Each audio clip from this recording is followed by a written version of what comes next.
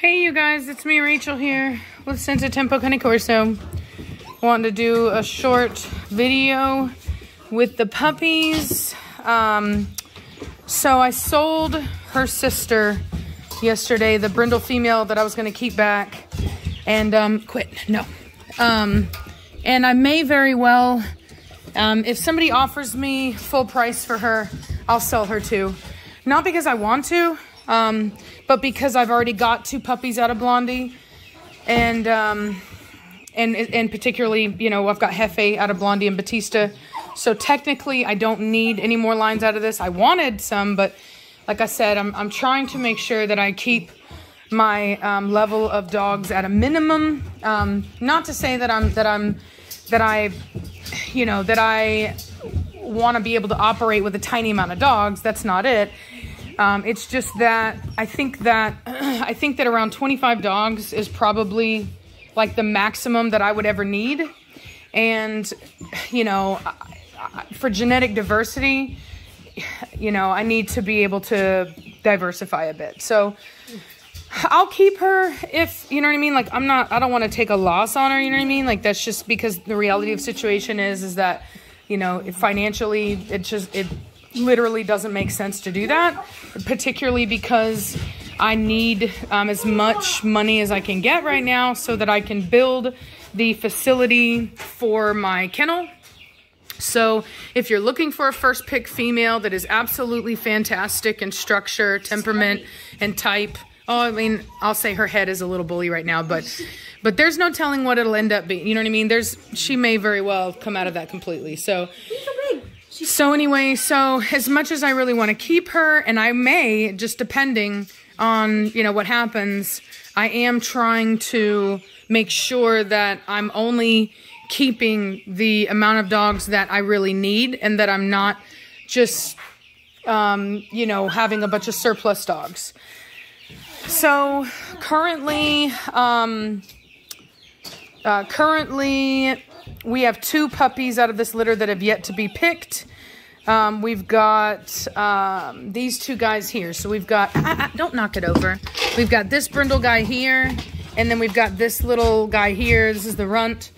And the second to last pick person was kind of wanting to, I guess, see their temperaments.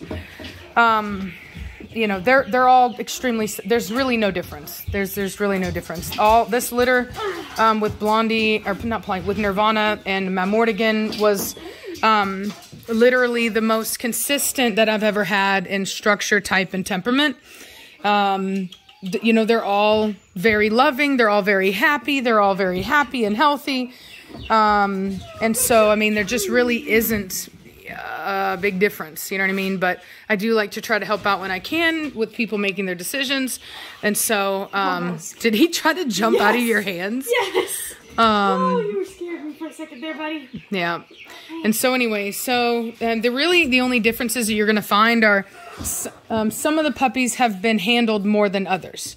And so obviously, like, the baby Mamortigan has been handled a lot because he was a prospect of mine and I was handling him a lot. Same thing with this guy here. He's been handled a lot. He is gigantic. This guy here is getting really big. Baby. This is Berlin, you guys. This is my boy Berlin. Berlin. Fantastic pup. This guy, I loved him, but he just doesn't have the front assembly that I'm looking for. But everything else, just fantastic dog. Very loving. So that's my female there. This guy here came out of nowhere. This white striped nose dude. He's chunky boy. I think he's going to be like Hefe. He's just really thick. So that's our last pick female there. Our little runt female there. This guy here has the best structure out of the whole entire litter. Even better than my females. No. So anyway, so that's kind of what's going on. Also, Reese is going to be doing a breeding with Melina. With Melina. Oh, you're a bad dog. Don't have them this close, Savannah. I don't know why they're this close, but don't do that. Sorry, the puppies were trying to get in with my chickens. Yeah, but they shouldn't be that close. Because even if the chicks jumped out, they could jump in there. You know what I mean? And that would just be that would just be the end. We had one chick that we thought was sick. This one, yeah, it's really small. It's a lot smaller, and it really was not doing well. And then out of nowhere, it just kind of came out of it. So pretty happy about that. So far we've still got I think that's a rooster right there. the same amount. There's no telling. I think because it's darker and it's bigger. No, a lot of my hens are darker. She's actually a darker hen than some of the other ones. The sun would bleach them. Yes, they would make them lighter. I know, but she's always been a darker hen. She's making sure them dogs stay where they're supposed to be. Anyway, look at that structure. So anyway, extremely impressive litter. My best yet. No doubt, my best litter yet. The structure, the type, the substance, it's all there. And so, love. You are such a beefcake, boy. Oh, did your beefcake? You did your beefcake. You're my baby, Berlin. You're my baby. You're my baby. You're my girl. You're my girl. You're my girl. You're my girl. Yeah, my girl has a longer muzzle. I don't like that, but it is what it is. Look at her. So anyway, what I was going to say. Right, Reese is doing a breeding with Achilles and Melina. This is going to be Achilles' last hoorah. I think he's 8 years old now. And so we're trying to utilize him, while he's still able to do so. I'm gonna be putting Trinity to him. Boop, boop, boop, boop, boop. And what else? God, she mentions. Oh, we did an Aria and Mad Mortigan breeding. She was just over here today for that, and then Jade just had her puppy, and so I'm hoping that that's it, because she was like, who picked him? She was like telling me, and I want to make sure I remember. Who picked him? He, so Mad Mortigan boy, he's going to the second pick male spot. You had first pick male, so yeah. He was the second one pick. Ain't your baby. I'm gonna go my baby. He has such minimal white my on him. squishy face boy. Yeah, he's got like a ton. Yeah, these puppies are gigantic, you guys. I mean, they are huge.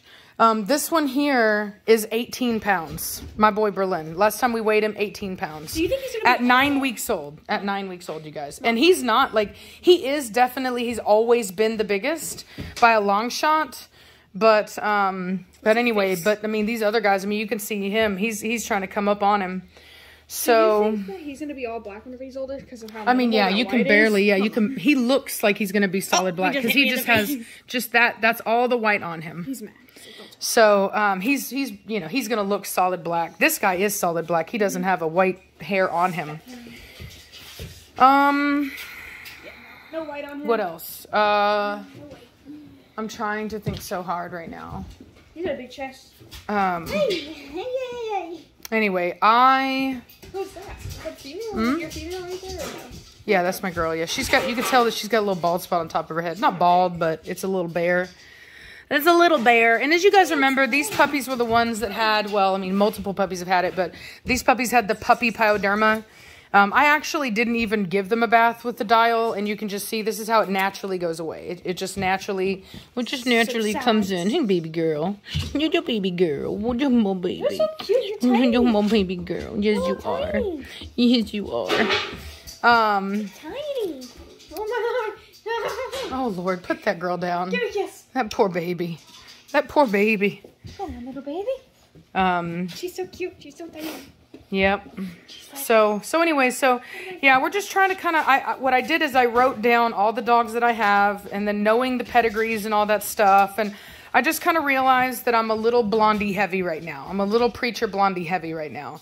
And so, not necessarily Preacher in general, I'm Preacher Cashmere heavy, I'll say that. I don't have anything else out of Preacher. So, I'm going to be happy to do this Preacher and Mona litter. That'll be cool to have something else. And go, my baby. I'm going, my baby. You're my baby boy. You're your baby boy. You're your baby boy. You're your girl. You are the girl. Oh, you gonna bite me, boy? You gonna bite me? You gonna bite me? I just love this dude. Would have been, I wanted so bad to take this dude, so bad, but he just doesn't have a good front assembly. It really, he's got a really fantastic rear, top line, length, a lot of that head type, fantastic. But he just doesn't have a good front assembly. And unfortunately, that's something I'm actually working on very heavily right now, so I couldn't make an exception for him. But I saved this man's life, you guys. When he came out, he was not breathing. He's the first puppy who I was able to bring back. He was lifeless, not breathing, you know, and I was able to bring him back very quickly. He came back literally within a minute, so I'm not worried about any issues there. But yeah, I mean, he love him to pieces, but he ain't got the front that I was looking for. So I'm just making this small, not taking that right now. Yeah. So anyway, look at that girl. Look at my girl. Look at my girl. Hey, what's up, Berlin? What's up, Berlin? Look at you. Look at you, all excited. Look at you. Oh, he's gonna pee. He says, I'm gonna pee. What the do? Oh, you're heavy. Yeah, he's Big huge. man. Yeah, he's... Mothman? Yeah. I think we're gonna name him Sensitempos Mothman, but then we're gonna call him, his call name will be Berlin. He really tried. Yeah, he did. There's actually a thing called like a Mothman in Virginia that like originated in Are you Virginia. serious? It's like it's supposed to be scary. It's supposed to be scary. That's awesome. I had no idea. It originated in Virginia. That's so cool. We just called him Mothman because it looked like he had like a moth on his chest. Go my baby girl. My baby girl. I love her so much. So, it's so hard. You guys know, when you love dogs, you want to keep them all. You know what I mean? And I do try to be responsible about that, but She's so happy. I do have to be, I know, she's so happy. She's so happy. But I do have to be mindful of not cornering myself into too much genetics. And if I had the plan on having, you know, more dogs or whatever, like a large kennel like that, it wouldn't be a problem. But with me trying to maintain, I would say like a typical professional show hobby farm, because I would say that most, like, that's why the Virginia state law is 50 dogs in your commercial breeder, right? And I know many breeders, many Corso breeders that have 50 dogs. Like, that is not rare at all. It is not rare. But I think that for what I'm doing, 25 dogs is plenty. And believe me, I'm very close to that. I'm at like 16 dogs. So, so it seems like a lot, but really when you actually look at what we've got, it's not. And the thing is like that includes my retired dogs, right? So Blondie is retired, you know what I mean? She still counts towards that number. When Velocity retires, she will still count towards that number. When Nirvana retires, she will still count towards that number. When Preacher retires as an old man kind of. Yeah. So, you know, when I say that, it doesn't mean that I'm going to have, 25 active breeding dogs. That means in general, when it comes to prospects and puppies and things like that, that's what I mean. Because when you really look at how many dogs that I have that are actively breeding, I have a handful of them. You know what I mean? I've got Nirvana, who's actually had a litter. I've got Trinity. I've got Velocity. Mona's had a litter before, but not with me. And we can count Zoe. Did we say Nirvana? So that's 5 females. Sook, I haven't bred Sookie yet, but we do have. Yeah, I did her. So technically, I have 6 females that are old enough to breed, right? 6. So, and then of course my males, right? So I've got Preacher, I've got Batista, I've got Matt Mortigan, I've got Hefe, I've got Don Juan. So that's already 5 males. Pardon? Yeah, but Primo's not going to be here. Primo's not going to be at this house. He's going over to another breeder, Cape Fear. She needs a new stud, and I could use the room, so I'm letting her have him with the understanding that I maintain breeding rights on him, as well as Reese. Reese and I will maintain breeding rights on him. What? I don't know. So basically, she gets a free dog that she didn't have to pay for, and we get to keep breeding rights. So it's a win-win. So, so anyway, so like I said, I don't have any intention of having like 25 breeding animals. It's just that the ability to have 25 dogs here, and then of course those will cycle out. So when Trinity is spayed and retired, she will be rehomed. She's not a dog that gets along with everybody. I'm not going to keep a dog that I retire in a kennel. If I can't have them in the house with me as a part of our, you know, internal pack, like I can with Velocity and Blondie, then they can't, they can't stay. I mean, that's just the reality. Yeah. Yeah. And the reality is that it's not fair to the dog. Like, I don't want to have a dog living in a kennel for no reason. You know what I'm saying? That's only if they can't get along and if we've got problems. So other than that, you know, like I said, I hope that helps clarify.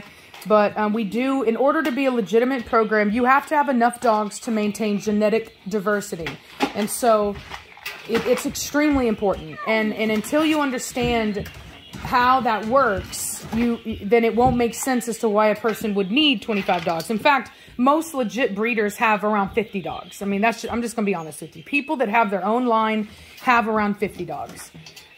Because that's just how lines work. Yeah, I mean, it's hard to explain. If I wrote it all down and I really showed you how it works, it would become very clear that in a couple generations, you'd have nothing to breed to if you only had a couple dogs. I was gonna say, imagine like your whole family, like you had 6 kids, and then all those kids grew up, had their like husbands and wives, and then their kids, and y'all all moved into one huge house. That'd be a lot of people. Yeah. Can you take care of that? Yeah. So anyway, that's where we're at. That's what's going on. Go my baby. And your kisses. Mwah! Oh, yeah. My baby. Also, I'm going to be trying to do some stuff to help fundraise for my, because I really want to build an indoor kennel, a very nice kennel, so that I can basically lock my dogs up at nighttime. So that even if they were to bark, nobody would hear it, that kind of thing. Like, I'm really wanting to, I mean, you guys know I had already planned on doing something like that, but now that plan is kind of escalating, right? We're really trying to get it done faster. And so I'm going to do things to try to like fundraise. So we're going to have some new merch put out. I have not done merch in forever. So if you know a graphic designer, if you yourself would like to help, let me know. I'm open to design ideas, things like that. But it needs to be able to go on a t-shirt, so it can't just be a drawing or a painting. It needs to be digital, and so we're going to be doing that to try to help fundraise so that you guys get something, and then we can help kind of build this kennel up. So you'll be getting some fun merch, and in turn, you'll be helping us to continue to do what we are passionate about and what we're good at. It's huge paws. I know, she's a big girl. She's a big girl. Kisses. Mwah! So anyway, I hope you guys are having a good day, and I will talk at you later. Bye.